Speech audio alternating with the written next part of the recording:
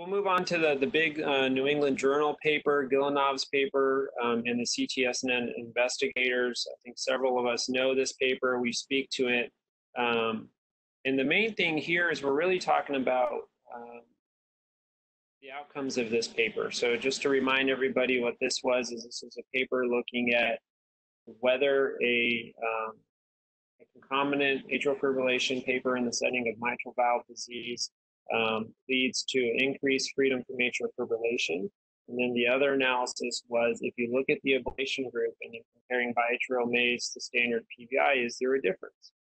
So one of the take-home points from this paper, what you'll see in this graph here, is number one, 63% of patients had restoration of normal sinus at 1 year if they underwent an ablation concomitantly with their mitral valve surgery.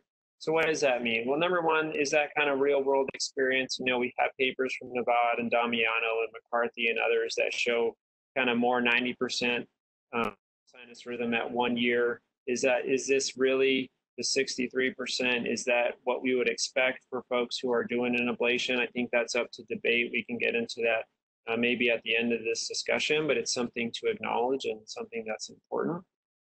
But then what the paper also showed is that there was no difference between a biatrial maze and a And you know, subsequent analysis by Dr. Blackstone and others have shown that if you break down these groups even further with some other analyses, you actually see that folks who've had a biatrial maze within the same data set have left AF burden, they have less AF prevalence. So if you break down this data a little more, even though it wasn't originally presented in the New England paper, there is a significant difference between these two procedures.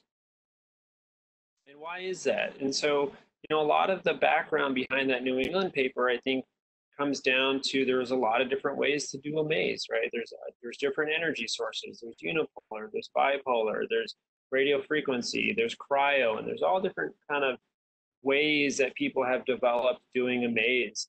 Unfortunately, there is really only one Cox-Maze 4, and when you look at that procedure, the data is quite good, but you know there are variations in practice, and it's important to acknowledge that whenever we look at the data.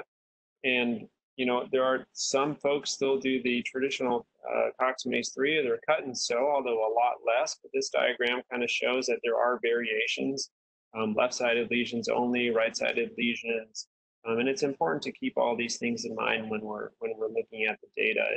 In the New England paper, unfortunately, if you look in the supplemental, it speaks to kind of the different energy sources and different approaches, but unfortunately, there probably wasn't as uniform as an approach as we would have otherwise liked that may speak a bit more accurately to the efficacy of a biatrial maze versus a pulmonary vein isolation.